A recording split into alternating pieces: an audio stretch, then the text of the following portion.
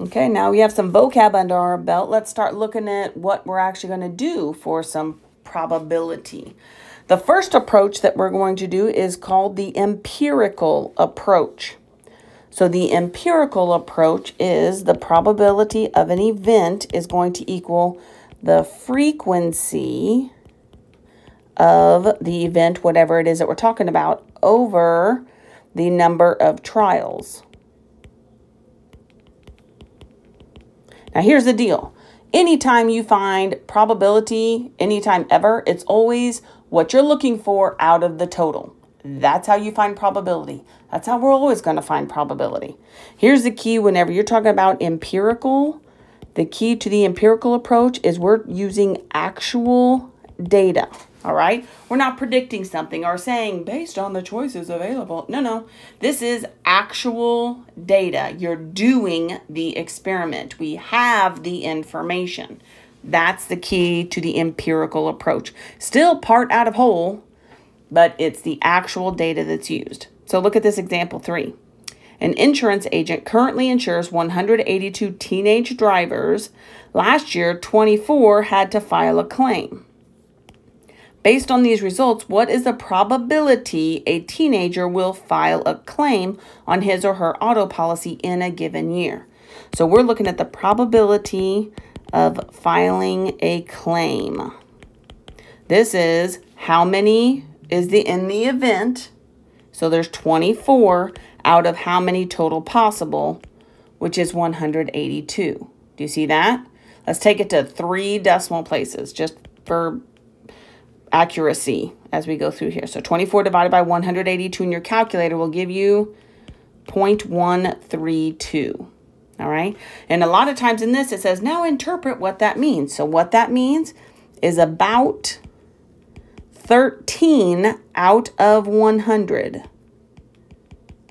teenagers will file a claim.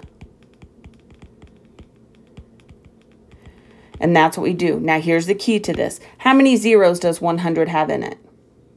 2. How many decimal places are we moving? 2. That's where the 13 came from. If I were to say out of 1,000, how many out of 1,000 would you be looking for? 132. You see that? Okay. So it just depends on whatever it's asking. That's how you make that interpretation. It's a probability, so it's part out of whole. And in this instance, with the empirical approach, it's exact of what we've already done with the experiment. Cool. Let's do another one. The data in the table represent the results in a survey which 200 people were asked their means of travel to work. So this is how people are traveling to work.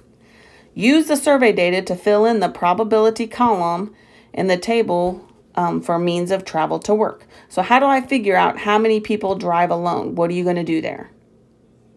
Yup, part out of whole, 153 out of 200.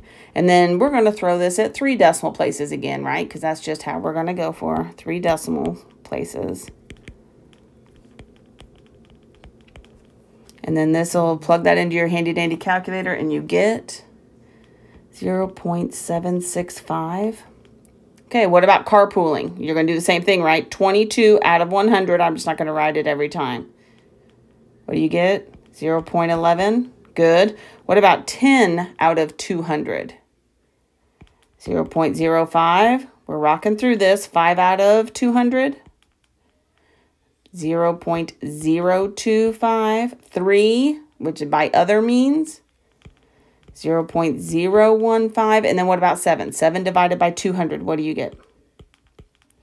Yep, 0.035. Good. All right. Let's do this.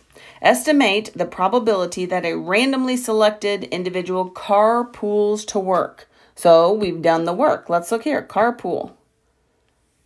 What is that? The probability that a randomly selected individual, because remember, probability says take what we current know and then make the long-term prediction. So based on this 200 pieces of data, we're going to say, oh, in general, a randomly selected individual carpool to work. What do we think is going to happen there? Yep, 0.11. Where's my pencil? So 0.11 is what we can expect for that. So if we're going to say out of 100 people, how many do we expect? How many to carpool? 2 zeros, you're getting it. 2 zeros in 100, move it over 2 places, and we expect 11, right? What happens if we say out of 1,000 people, we expect how many to carpool? Ooh, what happens now? What happens whenever I have to move this 3 decimal places because I have 3 zeros? What happens? What do I do with this last space?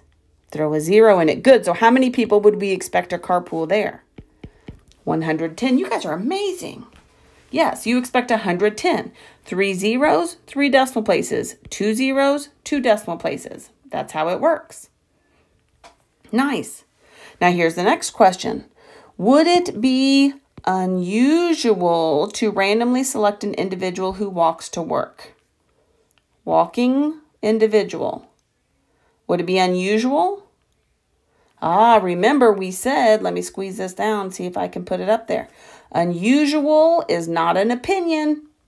It's less than 0.05.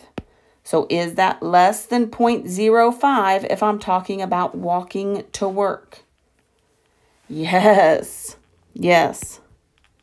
Because 0.025 is less than 0.05, so it is unusual. It's unusual. All right. So honestly, if we were to say that, how many people out of 1,000? Out of 1,000. 25 out of 1,000 people walk to work. Yeah, that's not happening very often, right? That would be unusual. Nice. Nice. You guys are rocking through this stuff. I'm impressed.